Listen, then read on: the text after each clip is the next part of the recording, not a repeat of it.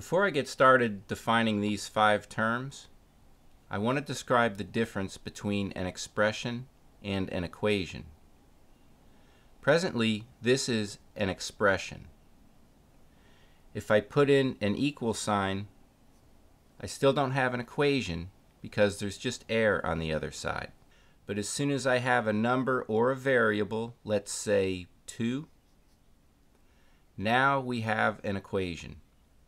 With an equation, you can try to solve for x or for y if you get one variable all by itself. But with an expression, there's no way to try to solve for x or y. You could combine like terms, and I'll be describing how to do that shortly. But again, there's no way to solve for x or y. And now this side, I'm going to turn this into an expression. Right now it's just, you could call this a coefficient, but usually we would call it a constant since there's no variable.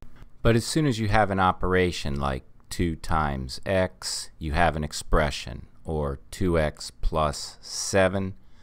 This is an expression as well. And this is an expression.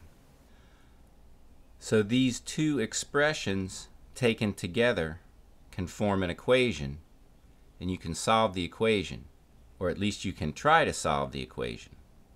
But if you have just an expression, there's no way to solve it. You can simplify it by combining like terms. I'll put a red bracket over the entire expression. I'll put a green bracket underneath each term. Now a term consists of the sign in front of the number, the variable, and the exponent. So this is a positive 7x squared, negative 4y, positive 3x squared, positive 3x, negative 5y, and positive 8. So the entire expression consists of 6 terms. Each term has a coefficient. The coefficient is the number in front of the variable, and this includes the sign in front of the number.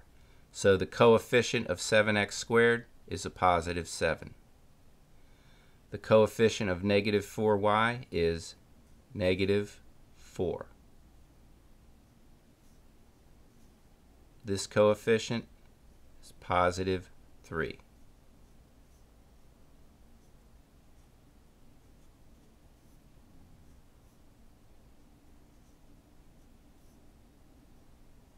Even positive 8 can be considered a coefficient.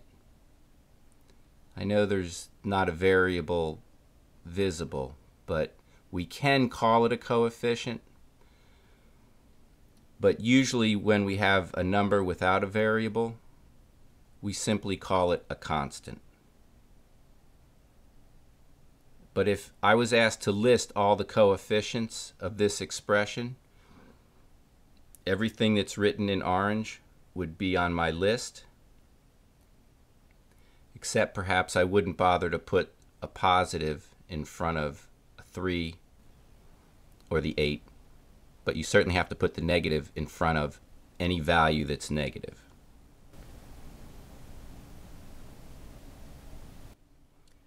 Variable, you may be a little more familiar with. It's the letter. And we use variables to represent values that may vary. And then finally, exponent. You have an exponent of 2 on the x. You have an exponent of 2. Even this y has an exponent of 1. It's just inefficient to always write it. But in this case, I'll go ahead and write it just to be explicit. This is x to the first power, and this is y to the first power. Now that we've addressed some of the vocabulary, we can talk about like terms. A like term has the same variable and exponent. Same variable and exponent. So 7x squared and 3x squared are like terms. Even though they're not sitting next to each other, you can combine them.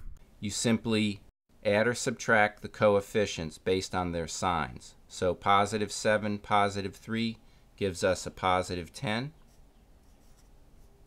It has to be the same variable and exponent.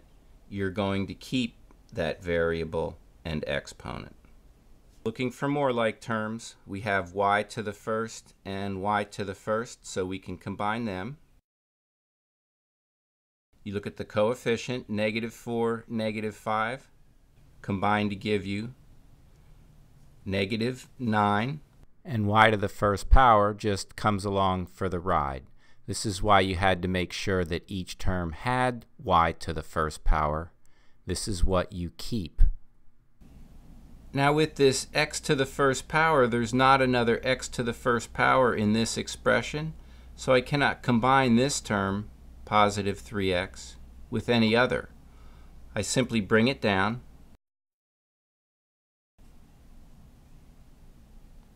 And likewise with this positive 8.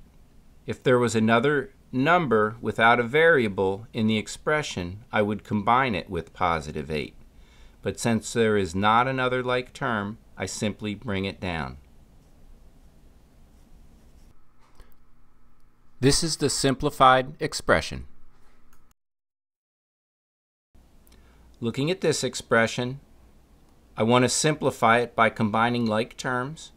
As long as I have the same variable and exponent, I can combine the terms by adding or subtracting their coefficients.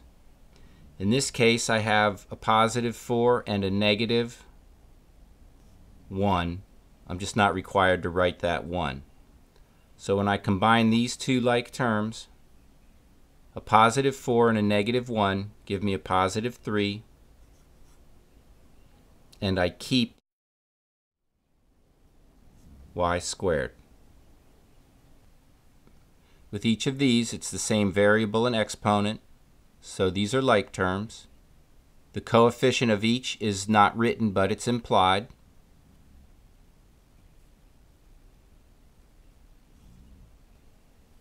So a positive 1 gives me plus 2, and the y, the variable and exponent, simply come along for the ride.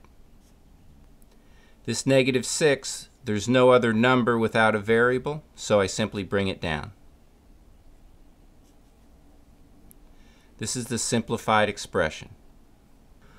I'm going to simplify 3 more expressions, and if you're at my website, you can download this worksheet.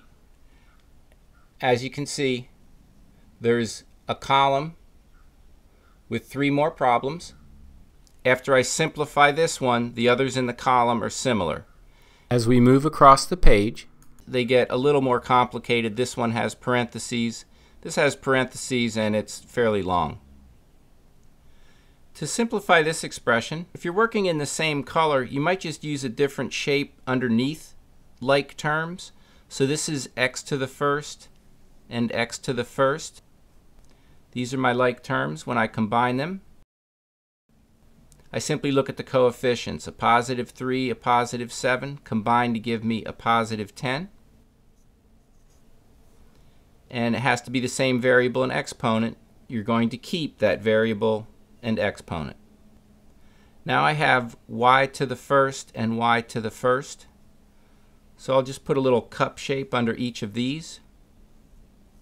When I combine them, it's a positive 9, a negative 4 combine to give me a positive 5, and the y to the first simply comes along. This positive 2 doesn't have any other like terms. That is a number without a variable, so I just bring it down. This is the simplified form of this expression. Now to simplify this expression, we need the same variable and exponent. So each of these is b to the second. There are no other b to the second terms. If there were, we could combine them all. So I'll put a small box under the 7, negative 7b squared and negative 8b squared. Negative 7 and negative 8 give us a negative 15. the b squared simply comes along. Now each of these terms has b to the first. If you look at each of their coefficients, a -5 and a +5 are going to combine to give us a 0. If you understand that these are simply going to cancel out, you can cross them out and be done with them. In this case, I'm going to show explicitly what happens. So I'll put a small cup under each of these. -5 and +5 combine to give me 0. I'll say plus 0. I could say minus. It doesn't really matter because it's 0. And I bring the variable along. I'm not going to be able to leave this as my answer because 0 times b is 0. So I'm going to have to eliminate this from my answer. Now we have a +3 and a -4. These are like terms. When we combine them, we get a -1. But again, this is not the simplified form. We would have to write this is the simplified form. Now to simplify this expression, I have like terms x to the first and x to the first, but this is inside parentheses. I need to get rid of these parentheses before I can combine like terms. So this +4 is going to get distributed to each term, and that way I'll get rid of the parentheses. This gives us +8x, and +4 times -7 gives us a -28. I'll simply bring down everything that I have not touched. That's the 3x and this +2. Now I can combine like terms. 3x and 8x combine to give us a +11x. -28 and 2 combine to give us a -26. So this is the simplified form of our original expression. If you would like practice simplifying expressions by combining like terms, as long as you're at my website, I have this worksheet along with a detailed answer key.